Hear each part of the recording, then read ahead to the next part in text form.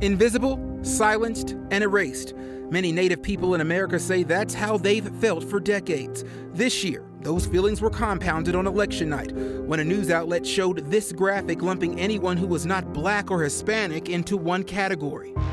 So when, CNN reported the something else graphic, I mean, it was ridiculous how quickly social media reacted and Native Americans reacted. I mean, it was swift, it was fast. Crystal Echohawk is CEO and president of the Oklahoma-based nonprofit Illuminative.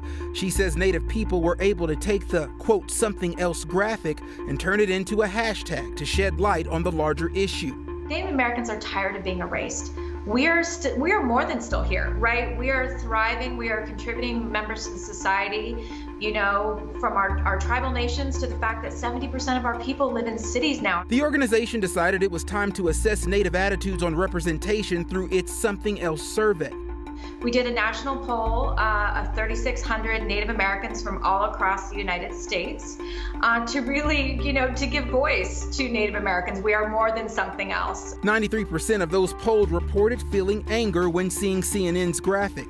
Illuminative paired up with the Native American Journalists Association to demand an apology from CNN, which eventually came through an Associated Press article. Now, Echohawk's organization is turning its attention to the first 100 days of President-elect Joe Biden's administration, using responses from the survey to drive its focus. We found that more than 70% of Native Americans believe it's absolutely essential for the new administration to name a Native American to the cabinet. Thursday, they received the news they were hoping for, as President-elect Biden nominated Democratic Congresswoman Deb Haaland from New Mexico for the position as Secretary of the Interior.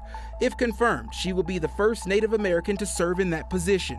It would be history-making, right, to have the first Native American lead the agency that has long been responsible for the managing of the relationship between the federal government and Native Americans. And I think to see, Representative Haaland named in that position would really help to reset, I think, the federal government's relationship to Native peoples. 66% of Something Else survey respondents reported COVID-19 as the top priority President-elect Biden needs to address in the first 100 days.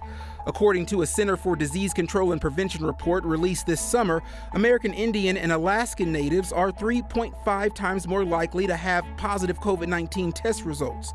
Native American people were also usually younger and had worse outcomes due to lack of running water, household size, and shared transportation. That stat is what Echohawk says makes the battle for invisibility and representation so critical.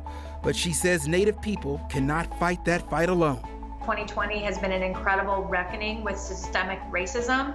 I think the time as we look to the call to action for 2021 is like, let's forge a new way together. And that includes recognizing the role of Native Americans alongside everyone else. That's Eddie Randall reporting. This is just one of the many stories that are part of our Voices of Change series. You can see them all on our app and website, 9news.com/voicesofchange. We'll be right back.